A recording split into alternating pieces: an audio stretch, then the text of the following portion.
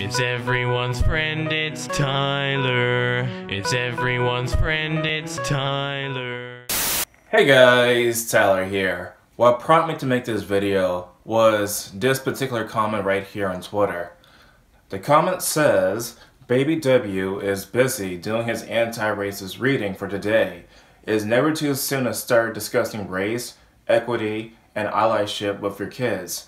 Honestly, Anti-Racist Baby by Dr. Elam has lessons that we could all benefit hearing from. Start them while they're young. It seems as though that the supposed anti-racist activists are also now coming after your kids, and so for this video, I'll provide various examples on how these anti-racist people are coming after your kids through books, through schools, and all that kind of jazz. Let's start off with the book called Anti-Racist Baby.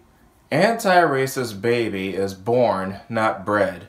Anti-racist baby is raised to make society transform. Well, it's true that when people are born, we don't have any sort of, knowledge beforehand of what kind of person to become.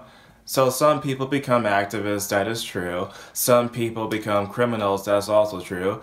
Some people become movie stars, whatever kind of career that a country has, they become based upon their personal interests.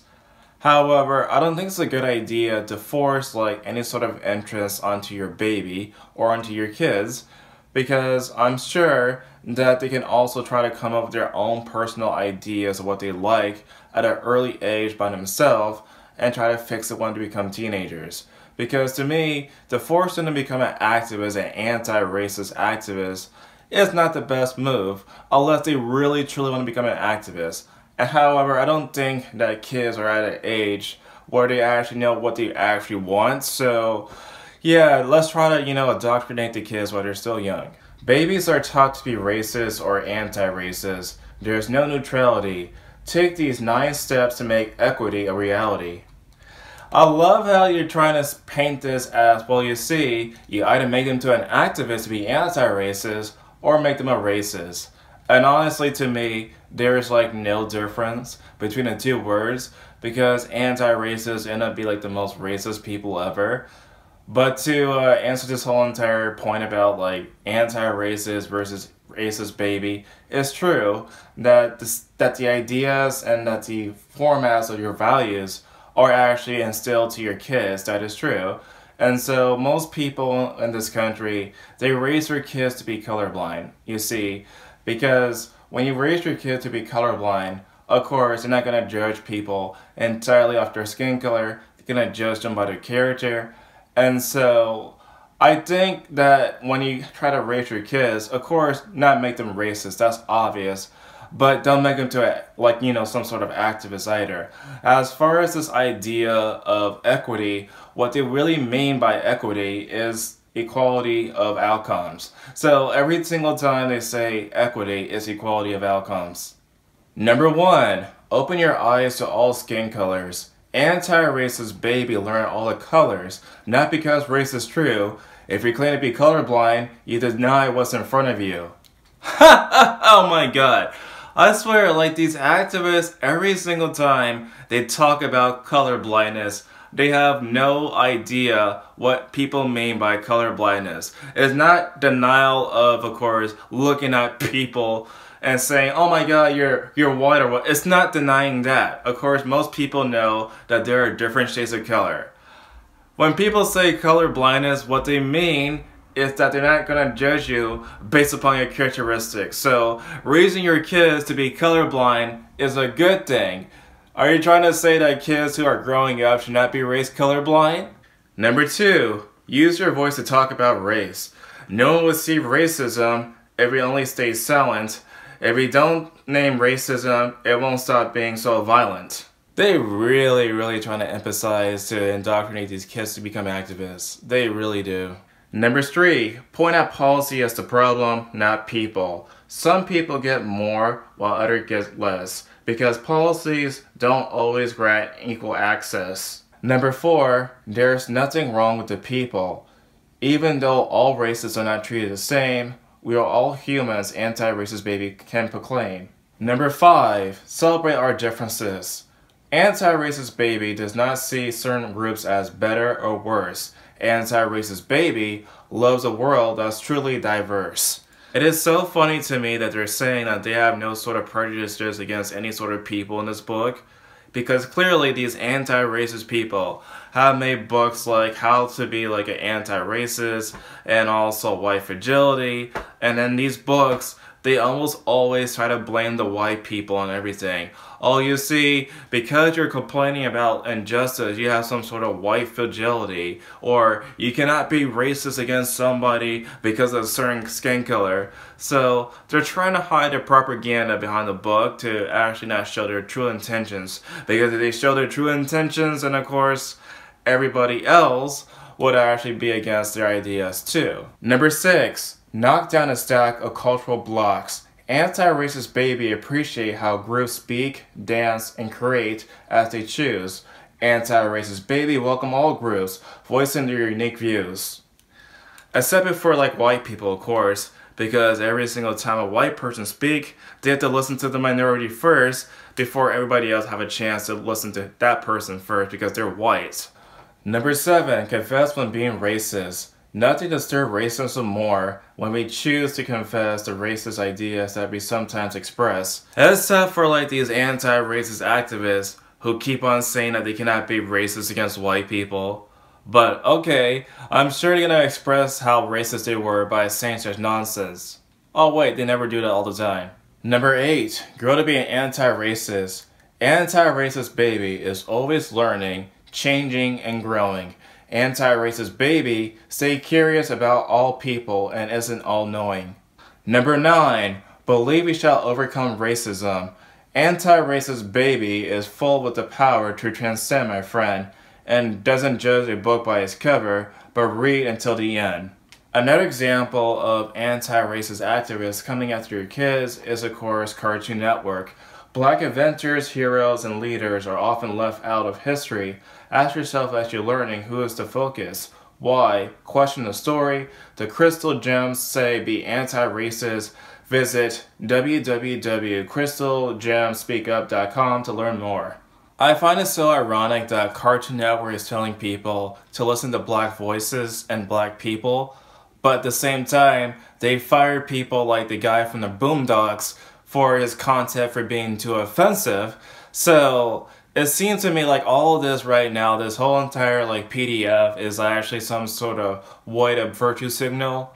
But unfortunately I cannot play the video clip right now in this video because of copyright reasons. So the only way you can hear about this video is through the audio that I'm going to play right now. And so without further hesitation, let's listen to the audio. Class, can anyone tell me who invented the light bulb? Thomas Edison! That's not entirely true. The light bulb could more rightfully be attributed to Lewis Latimer, the black inventor behind the filament inside the bulb. And already we're just starting off with a lie.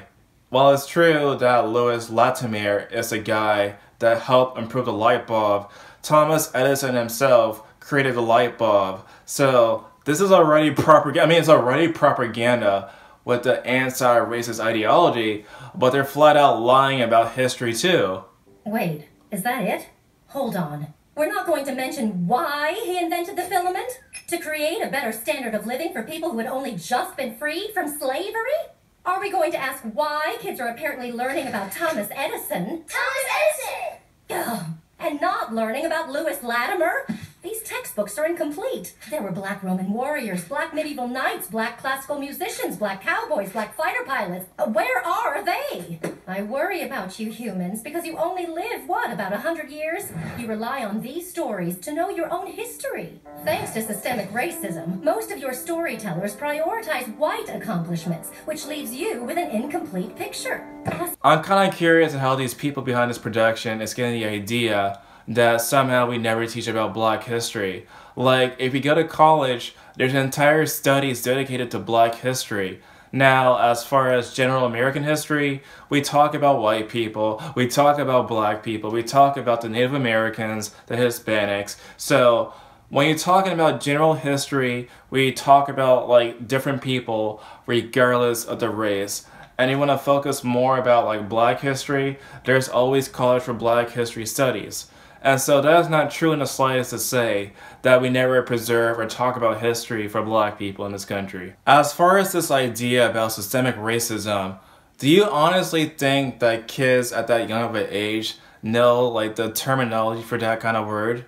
Because it seems as though that only adults might actually know about that word. And so if you're going to talk about systemic racism, are you not going to try to, define what systemic racism actually is? My friend at the NYC Department of Education has to take decolonizing therapy. Implicit bias workshop and specialty sessions for December. On Wednesday, December the 16th at 12 o'clock p.m., session description says, participant will explore the status differences between sexes and genders, cross-cultural comparisons, gender role specialization, cultural stereotypes, discrimination, gender roles, and status in the family, economy, religion, science, other social institutions, victimization and gender, recent social changes. Decolonizing Therapy, Wednesday, December the 16th at 1 o'clock p.m. Implicit Bias Workshop for Parents and Guardians on December the 14th and on Thursday, December the 17th at 6 o'clock p.m. Must attend both sessions. It is so sad and pathetic that these parents and these teachers are being forced to be indoctrinated into these re-education camps, critical race theory, to show just not how racist they are. It's so amazing to me how all of this just started after the death of George Floyd, and here we are just trying to re-educate people to becoming more racist. But that's not the only school that I found with these sort of like indoctrination methods for people. Teaching math through a social justice lens. As racial inequality soars on the national radar, math teachers are increasingly bringing social justice questions into their classrooms to help students see the subjects relevant and recognize they can use it to become agents in the world. Teachers are drawing on high-profile issues such as policing patterns, the spread of the pandemic, and campaign finance to explore math concepts from a place to proportionally and algebraic functions. They're using math to help students understand phenomenon as variety as food, desserts, disaster aids, and college admission test scores. A new book that has provided 22 high schools based upon social injustice and outlined this theory to support them has become a bestseller. Oakland Unified School District sees racism as a pandemic. A teacher professional development from August. The pandemic of racism. How does white supremacy show up in our schools? OUSD and the Movement for Black Lives. Black staff, students, and family are asking OUSD community to act now. Address anti-black racism, attitudes, instances, practices, and policy. Advocate racial justice, and stand for the movement for Black lives. Create spaces of honest dialogue, community, and equity.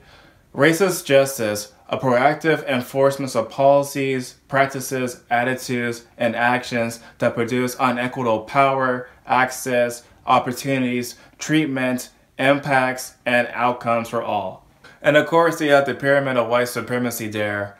Equity, just and fair inclusion, an equitable society is one in which all people can participate and prosper. The work of equity creates conditions that allow all to reach their potential. Anti-racism, expressing ideas that racial groups are equal and none need developing and supporting policies that reduce racial inequality. Implicit bias is a bias that results from the tendency of process information based upon unconscious associations and feelings, even when they are contrary to one's consciousness or desired beliefs.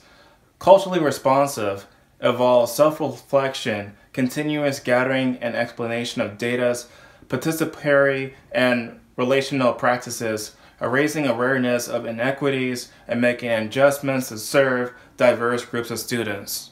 Here's a summary of highlights from last night's school board meeting. And of course, on December the 9th, they have a committee about equity and anti-racism. So you see guys, social justice it's not just the college campus students. Like, the ideas of social justice are literally affecting every part of society, from the government to school kids to the video games and so on. You see, guys, like, they're trying to get kids where they're at their most vulnerable.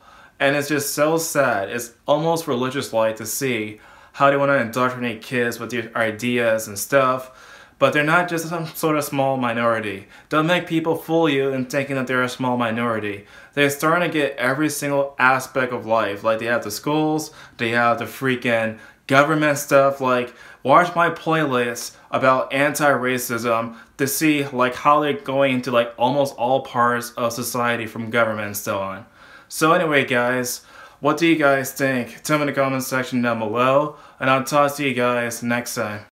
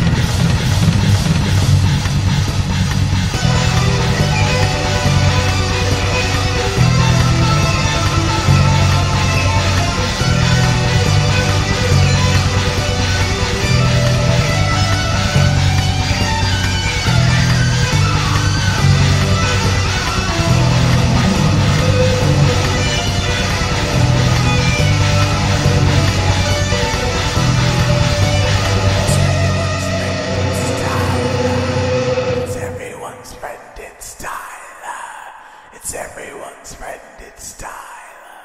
It's everyone's friend, it's Tyler. It's everyone's friend, it's Tyler.